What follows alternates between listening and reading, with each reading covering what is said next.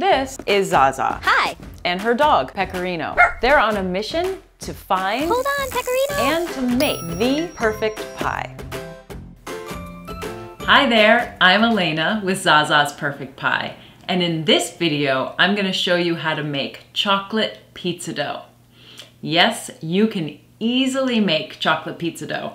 I know, it's delicious as a dessert topped with fresh fruit, but I'm gonna show you how to make chocolate Fluffernutter Pizza Pockets. Yeah, so let's get started.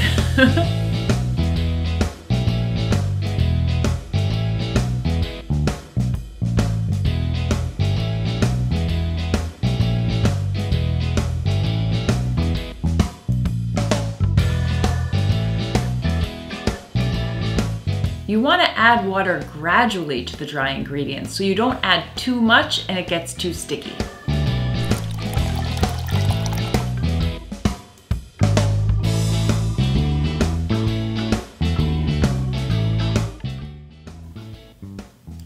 Once you've mixed everything together, knead the dough on a lightly floured surface until it's smooth. You could also use a stand mixer.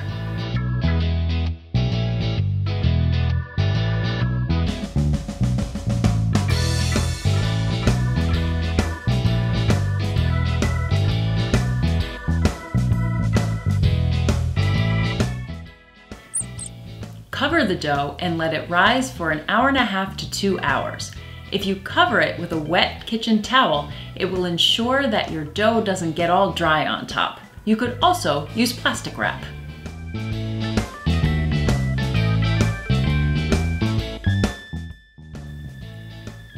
If you want to make this dough ahead of time, you can let it rise in the refrigerator for up to 24 hours.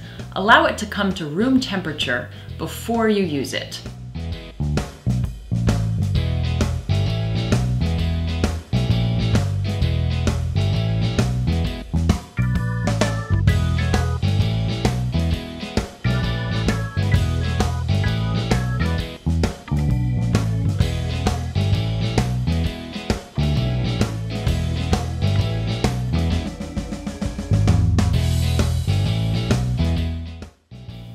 You want to make sure to seal the pizza pocket so your ingredients don't come spilling out.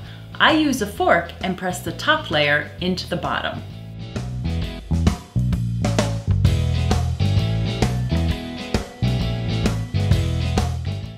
A little egg wash on top keeps your pizza pockets nice and shiny.